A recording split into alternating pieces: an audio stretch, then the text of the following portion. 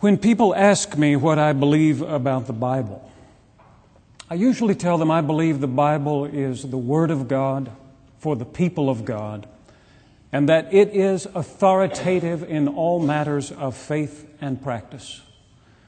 In other words, it tells us what to believe and how to behave. Ephesians is a good example of that. Like many of the New Testament letters, there is a section of theology in which the writer is trying to tell those early Christians what to believe, followed by a section of ethical teaching in which the writer is trying to tell those people how to behave. In today's reading from Ephesians, we move from what to believe to how to behave, and I have to warn you, it isn't everybody's favorite part. There really are some of us who would rather sit around drinking coffee and discussing theology than getting up out of our chairs and putting what we know into practice. Nonetheless, here it is, a reading from Ephesians chapter 4, verses 1 through 16.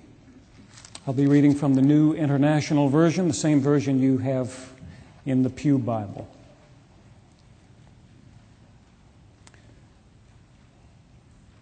As a prisoner for the Lord, then, I urge you to live a life worthy of the calling you have received.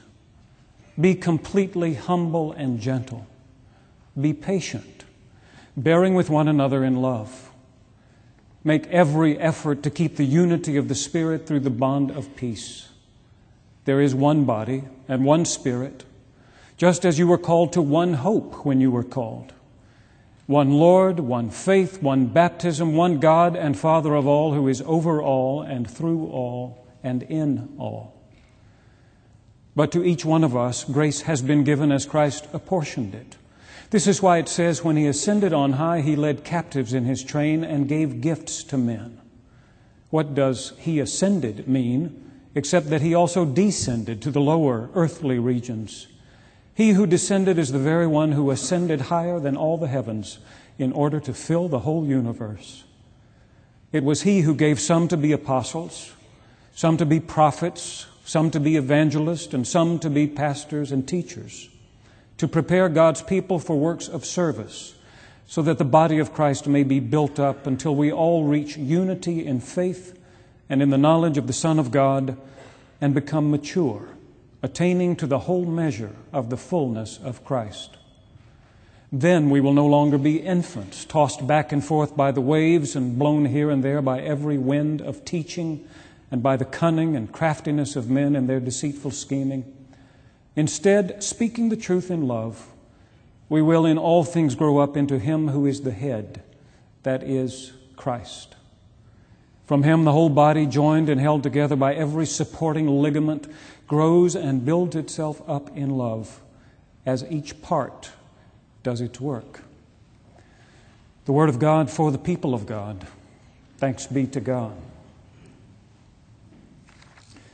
For 3 full chapters now, the writer of Ephesians has been doing theology, telling us what it means to be the church.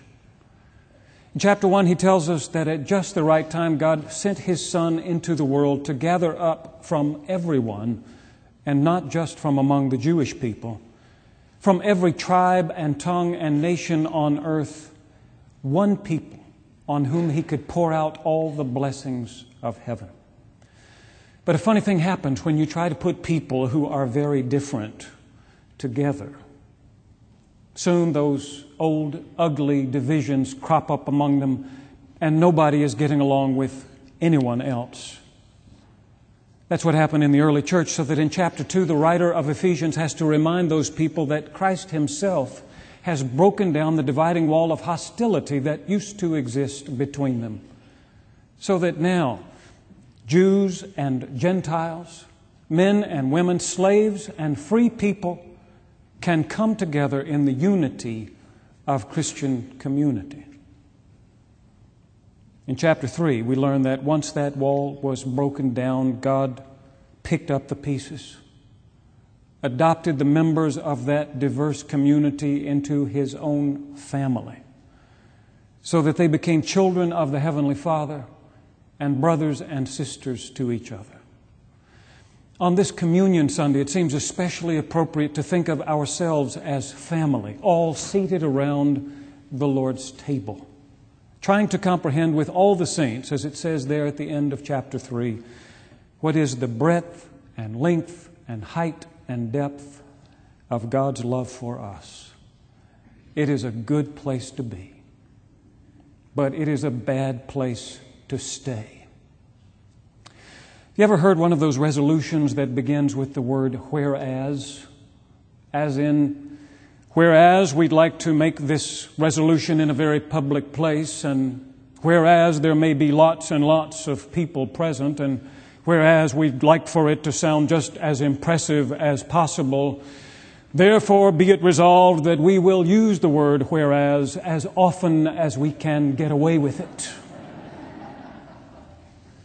If the letter to the Ephesians were a resolution, it might say, whereas you have received every blessing God has to give, and whereas Christ Himself has broken down the dividing wall of hostility between you, and whereas you have been made part of God's own family and taken your place at the Lord's table, therefore be it resolved that you no longer have any excuse not to do what God has called you to do.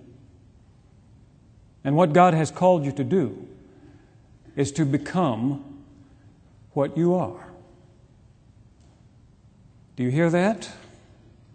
I hope you can, because this writer is talking not only to the saints who are at Ephesus, but also to those saints who are at First Baptist Richmond.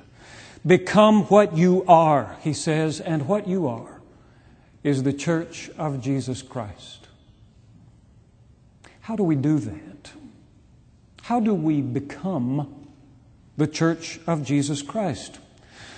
Two things seem clear. If we ever are going to grow up in every way into Christ, who is the head of the church, then there must be, one, no more fighting and no more biting, and two, no more this way and no more that way.